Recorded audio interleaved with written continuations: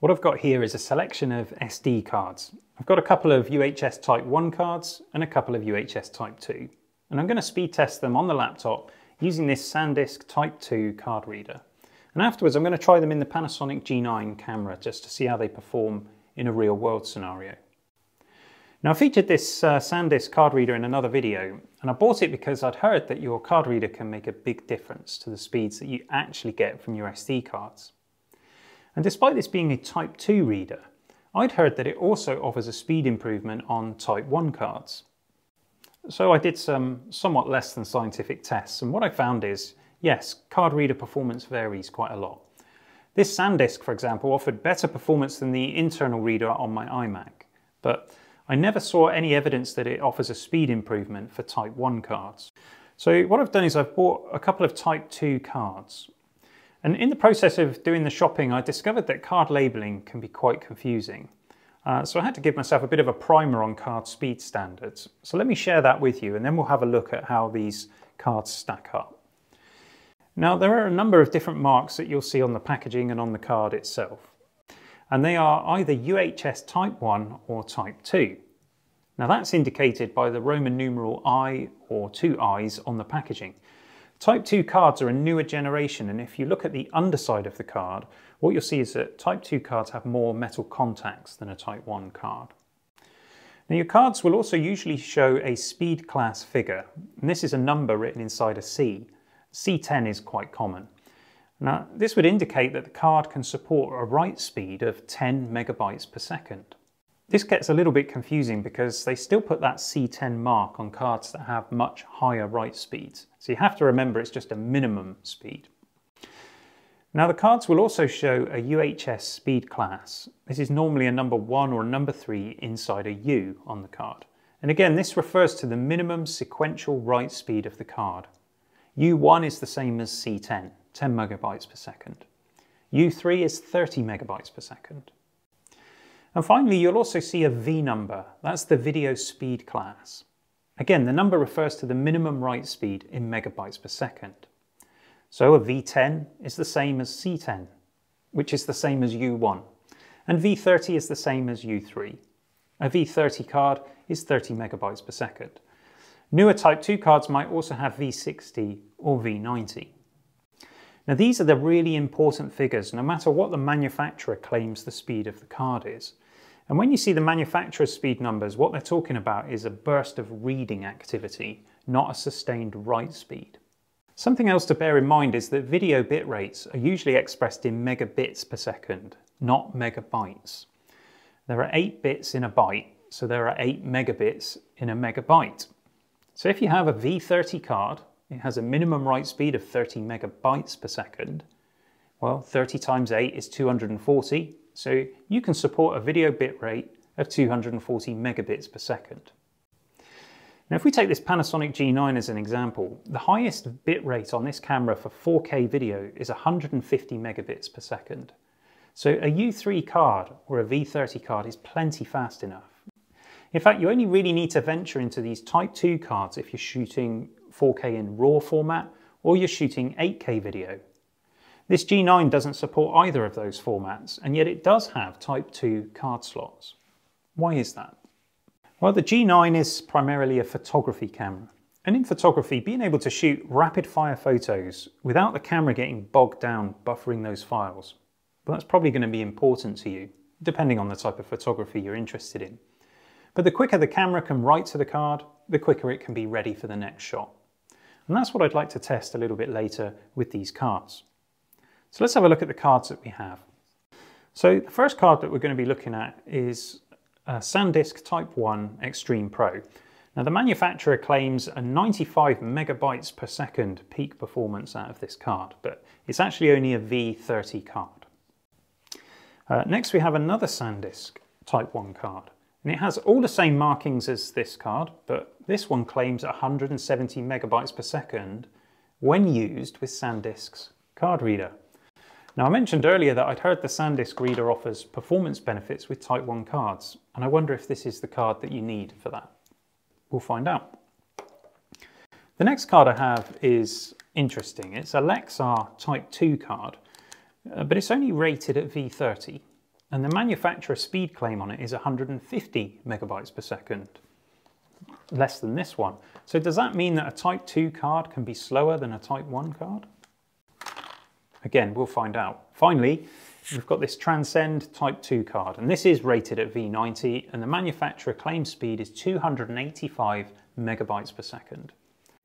So to do the test on the computer, we're going to be using the BlackMagic Disk Speed Test software. Now, I do appreciate that this isn't quite like a real-world usage case for an SD card, but it will give us what we need for this test to help us decide where these cards fit in terms of performance. So let's start the test. I'll just plug in the reader, and I've got the speed test software set to 1 gigabyte stress test. So let's just pop the card in and we'll see how that goes. Okay, so SanDisk claimed that this card can run at 95 megabytes per second. What we actually saw was somewhat less than that. It got just over 60 megabytes per second on write performance, which of course places it well ahead of the V30 or U3 speed requirement. And on read speeds, we're getting about 88 megabytes per second. So a little way short of the 95, but still a good performing card. And for the most part, it's difficult to imagine that you'd ever need more than this card for basic video recording on these types of cameras. Now I'm intrigued by this card. This apparently is the same card, but somehow it gets an extra speed boost up to 170 megabytes per second. Let's test that claim.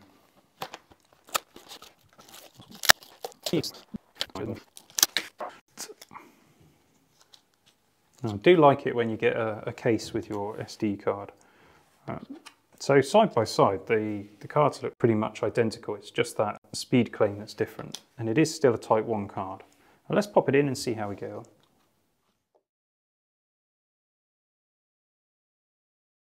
So the write speed is 80 megabytes per second, and the read speed, okay, slightly quicker than this one at 91, but still nowhere near 170 megabytes per second. So I don't know what you've got to do to get that kind of speed out of the card. Perhaps that was to be expected. Let's have a look at this Lexar card. Nice, easy packaging to open. Now you can see this is a Type 2 card. You see it's got the extra pins on the back when compared to a standard card. So let's see how this one performs.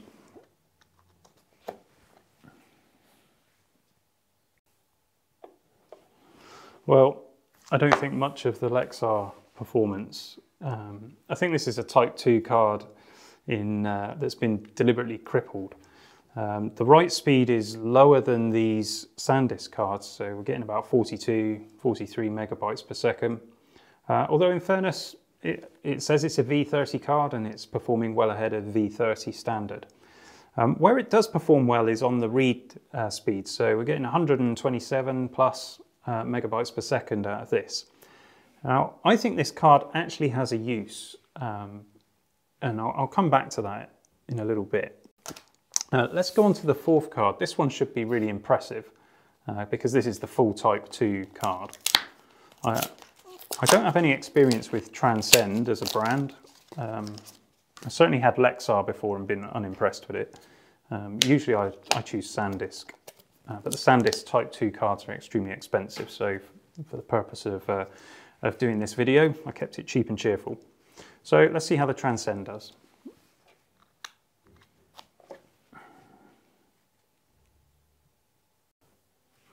Well, nothing to fault with the performance there. So we're getting 137 megabytes per second on write, and we're getting 226 megabytes per second on read. This is a properly quick card, and that's really what you'd expect from a Type 2 card, real performance. So from the first part of our test, we were able to draw some conclusions.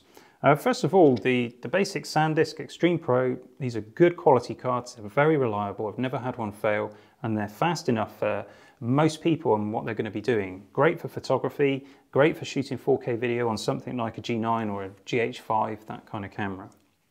I don't think I would recommend going for these supposedly 170 megabytes per second cards. I think that's snake oil. There doesn't seem to be any difference between the two cards there. Maybe I need to do a bit more testing on that.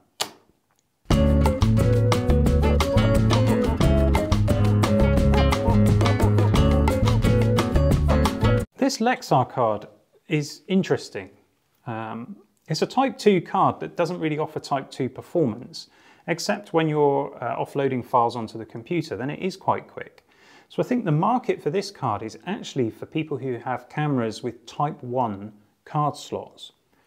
You see, Type 2 cards are backwards compatible, so if you put this into your camera with a Type 1 slot, it's going to perform perfectly fine. It's a V30 card, it'll be great. But when you come to offload your footage onto your computer, whether you're offloading photos or video, it's going to be much faster. So you get the speed boost at that point.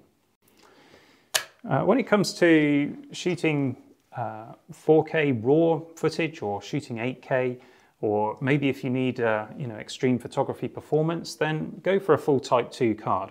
But I imagine if you're shooting that kind of footage, you're probably not going to cheap out like I did and get this Transcend card. You're probably going to go for something from a more reliable and well-known brand name. So I thought another interesting test we could do is just to pop these cards into the camera, put it on rapid fire shooting and see how many RAW plus JPEG photos we can shoot before the camera clogs up.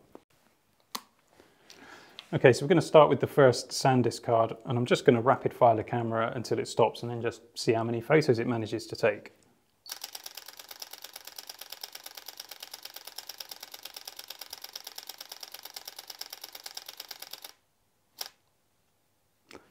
Quite a lot. That's going to take a long time to buffer. So the first SanDisk card managed 74 photos before the camera clogged up. Let's try the other SanDisk card. I expect this will be absolutely no different because I think it's just the same card with a different label on.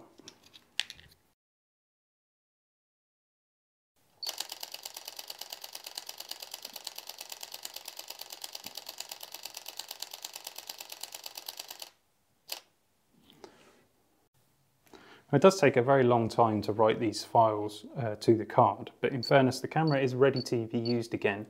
So it can actually still take more photos whilst it's writing those others back to the card. And what I'll do is just pop this into the computer to find out how many photos were taken. Okay, so the second SanDisk card that's supposedly faster actually managed 69 photos before the camera jammed up. Let's try this Lexar Type 2 card. And my expectation is, based on the testing we've already done, is that this will take even less photos.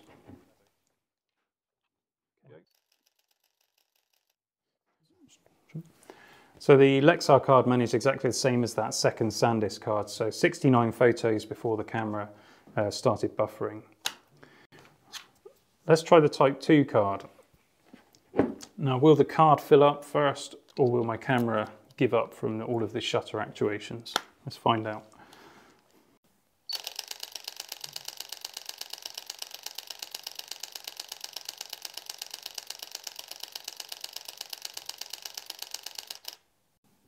Now I can see how quickly the camera is writing to this card. It's much, much quicker. So this Transcend Type 2 card managed just a bit more than the Type 1 cards. It did 79 photos before the camera started buffering.